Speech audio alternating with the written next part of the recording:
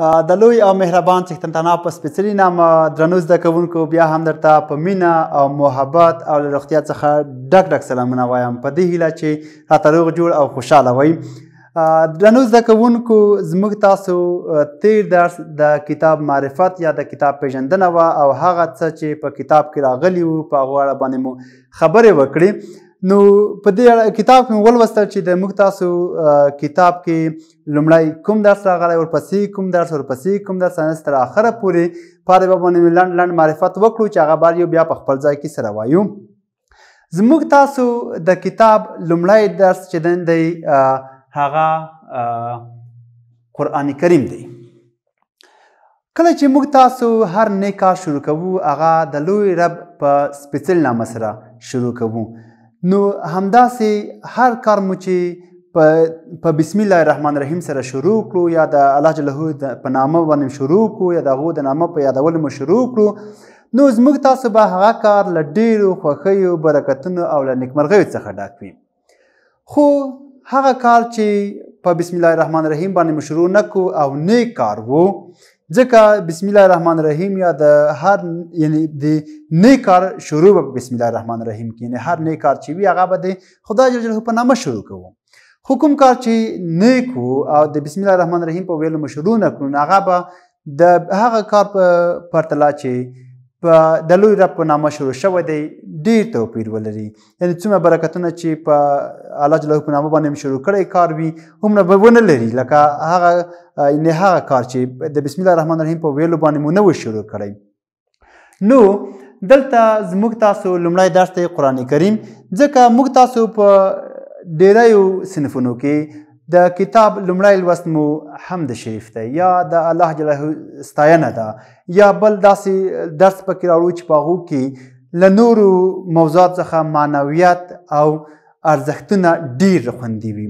نو ځکه دلته مو قرآن کریم چې یو سپېڅلی کتاب دی او هغه کتاب چې د الله جل جلاله له لوري پر حضرت پیغمبر صلی الله علیه وسلم نازل شوی دی او د دې په راتګ سره نور مخکینی آسماني کتابونه منسوخ شوي دي او د دې مبارک کتاب په راتللو سره نړۍ له جهل او له تیارو څخه وتلې ده.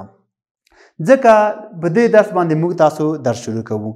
په نورو صنفونو کې یا په نورو درسونو کې موږ تاسو اول درس حمد وي، په نورو صنفونو کې یا د الله جل ستاینه وي. نو هم د الله جل په لغت کې د خدای ستاینې ته وایي او هم په لغت کې ستاینې ته وایي یا د خدای ستاینه، او په اصطلاح کې هغه وینا نظم وي که نثر چې په هغې کې د الله جل د ذات، نومونو، قدرتونو او صفتونو پرله پسې ستاینه شوي وي هم بلل کیږي. نو راځم دلته زموږ تاسو د نن ورځ درس چې دی قرآن کریم دی. قرآن کریم تاسو ښه پوهیږئ چې هغه معزز او عزتمن کتاب دی چې د هغو په تلاوت سره یا د هغو په لاس کې اخیستلو سره موږ تاسو یو ډول سکون اخلو. کله خو د تلاوت لپاره چې کوم اصول دي لومړی موږ تاسو باید اودس وکړو، پاک لاسونه پاک ومینځو، اودس وکړو، ورته په اوداسه باندې واخلو. خو که چیرې موږ تاسو له یاده تلاوت کوو بیا مو بې اوداسۍ هم کولی شو چې تلاوت یې وکړو، خو مګر کله چې له مخه تلاوت کوو یا په لاس کې اخلو نو موږ تاسو باید په اوداسه باندې وو. د قرآن کریم تلاوت چې دی زړونو ته سکون ورکوي، زړونه سپینوي، پاکوي له ګناهونو څخه، له خطاییو څخه، له نورو مشکلاتو څخه زړونه پاکوي.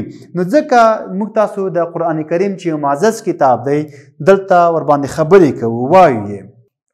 قرآن کریم کې 14 سجدې تلاوت راغلی چې د هغه کله چې موږ تاسو وایو یا یې اورو نو موږ تاسو باندې سجده واجبېږي چې باید به سجده پکې وکړو. نو قرآن کریم 7 منزله دی نو هغه به ډېر اوخواته دوخواته نه غږېږي ورباندې. نو راځم درس ته چې موږ تاسو درس دی قرآن کریم. قرآن کریم تاسو مو کتابونه خلاص کړئ، درنو زده کوونکو کتابونه خلاص کړئ. لومړی لوست اول مخ یا اوله صفحه. د دې درس موخه څه ده؟ د دې درس موخه د متن سم لوستل دي، د متن سم لیکل دي، د قرآن کریم په لارښوونو باندې عمل کول دي. یعنې کله چې موږ تاسو قرآن کریم تلاوت کوو یا د هغو تفسیر کوو نو موږ تاسو ته چې کومې لارښوونې شوي دي باید هغه لارښوونې په پام کې ونیسو او په روزمره ژوند کې عملي کړو. راځم درس ته. قرآن کریم. قرآن کریم د خدای جل جلاله کتاب دی. قرآن کریم د خدای جل جلاله کتاب دی او د مسلمانانو د لارښوونې لپاره پر حضرت محمد صلی الله علیه وسلم نازل شوی دی. حضرت پیغمبر صلی الله علیه وسلم چې د ټولو مسلمانانو پیغمبر دی او وروستی پیغمبر دی چې د هغې څخه وروسته بل پیغمبر نه راځي او دی خاتم النبیین دی. نو قرآن کریم د 4 آسماني کتابونو څخه یو کتاب دی چې په راتګ سره مخکینی دینونه مخکینی کتابونه منسوخ شوي دي او ټول خلک اوس په قرآن کریم باندې باید چې مسلمان وي ایمان او باور ولري او کلکه عقیده ورباندې ولري.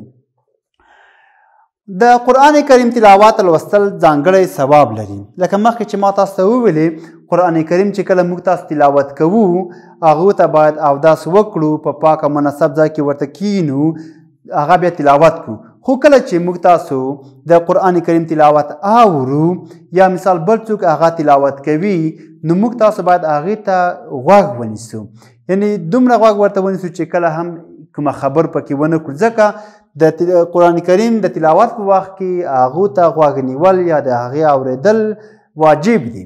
نو کله چې واجب شول نو موږ تاسو باید هغې ته هم صحیح غوږ ونیسو او صحیح واورو، ځکه چې د قرآن کریم په تلاوت او غوږ نیولو سره یا د هغه په اورېدلو سره ډېر ثوابونه دي چې موږ تاسو له نورو بدبختیو څخه ساتي. ورپسې درس ادامې ته راځم. له 4م خط څوک چې قرآن کریم تلاوت کوي او یا یې په لاس کې نیسي باید په اوداسه وي. لکه مخکې هم ما دا خبر تاسو ته وکړه، کله چې موږ تاسو قرآن کریم تلاوت کوو نو موږ تاسو باید هغې ته اودس کړی پاک سوتره او په مناسب ځای کې ورته کینو. ښه زده کوونکی همیشه د قرآن کریم تلاوت کوي.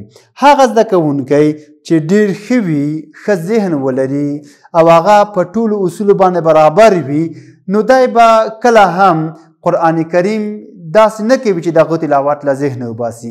یعنې هغه کله چې لومړی سهار وختي پاڅېږي اودس وکړي، لمونځ وکړي نو د وروسته لمانځه څخه دی تلاوت کوي، مازدیګر څخه تلاوت کوي، د شپې له خوا څخه تلاوت کوي. کوم څوک چې ډېر تلاوت کوي، څوک چې ډېر د قرآن کریم سره مینه لري نو هغه به د ژوند په ټولو کارونو کې ډېر کامیاب او بریالی وي او هغه به د یوه ښې څېرې او د ښه ذهن او د ښه ذهنیت درلودونکی وي. او هغه څوک چې د قرآن کریم ډېر خیال ساتي نو هغه به په ټوله ټولنه کې ډېر معزز او ډېرو ته د احترام او قدر وړ وي. سمه ده. راځم درس ته. پر لارښوونو یې عمل کوي او د هغه اداب ساتي. یعنې هغه څوک چې ډېر ښه وي، یعنې ښه څوک وي او هغه څوک چې د قرآن کریم په لارښوونو عمل کوي او د قرآن کریم کوم آداب چې دی هغه ساتي نو هغه به په ټوله ټولنه کې د قدر او احترام وړ وي. یو ځل بیا راځم، تاسو مو کتابو ته ګورئ. له سره درته وایم قرآن کریم. بسم الله الرحمن الرحیم. قرآن کریم لومړی لوست، لومړی مخ. قرآن کریم د خدای جل جلاله کتاب دی او د مسلمانانو د لارښوونې لپاره پر حضرت محمد صلی الله علیه وسلم نازل شوی دی. ګورئ څوک چې د حضرت محمد صلی الله علیه وسلم نوم واوري نو موږ تاسو باید د هغو د نوم په اورېدلو سره صلی الله علیه وسلم او یا په حضرت پیغمبر صلی الله علیه وسلم باندې درود ووایو، ځکه چې د دې کار کړل ډېر اړین او ضروري دي. د قرآن کریم تلاوت او لوستل ځانګړی ثواب لري. څوک چې قرآن کریم تلاوت کوي او یا یې په لاس کې نیسي باید په اوداسه وي. ښه زده کوونکی همیشه د قرآن کریم تلاوت کوي، پر لارښوونو یې عمل کوي او د هغه آداب ساتي. هغه زده کوونکی چې ډېر ښه وي یا په ټوله کې هر څوک چې ډېر ښه وي نو هغه به د قرآن کریم په لارښوونه باندې صحیح عمل کوي او د هغه آداب په مکمل ډول باندې څنګه وي ساتي. درس مو ولوستو. ستاسو په درس کې ځینې لغتونه راغلي وو چې ما راوایستل، دلته مې لیکلي دي. لومړی نازل. نازل په پښتو کې نازل ته نازل هم وایو رالیږل شوی هم ورته وایي سمه ده نازل رالیږل شوی ځانګړی خاص تلاوت لوستل خو ګورئ تلاوت داسې نه دی داسې لوستل نه دی چې موږ تاسو ووایو چې ما د پښتو کتاب تلاوت کړو نه یا ما د جغرافیې کتاب تلاوت کو یا ما د بیولوژي یا کیمیا کتاب تلاوت کو نه هغې لوستلو ته چې هغه کله دا هغه لوستل نه دي یعنې تلاوت یوازې د قرآن کریم د لوستلو لپاره استفاده کیږي یعنې د نورو کتابونو یا د نورو اخبارونو یا د نورو مجلوګانو چې کله موږ تاسو مجلل ولو یا کله موږ تاسو اخبار ولو یا نوره مطالعه کوو د هغو د خاطره بیا تلاوت نشي راتللی سمه ده بل چې دی درناوی دی درناوی معنا یې احترام مثال نازل رالیږل شوی موږ تاسو وایو دلته جمله ور جوړوو قرآن کریم پر حضرت محمد صلی الله علیه وسلم باندې نازل شوی دی بل ځانګړی خاص مثال موږ تاسو جمله ورته جوړوو لیکو ورته چې زه د پښتو ژبې له ځانګړو